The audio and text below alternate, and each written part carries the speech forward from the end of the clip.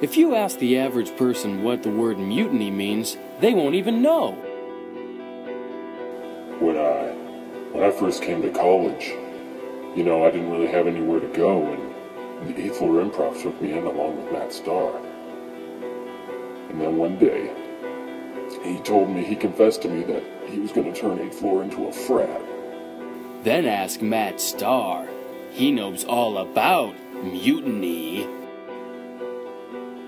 January 2nd, 2008, Matt Starr buys his first mesh trucker's hat, on his way to becoming a bro and turning the group into a frat.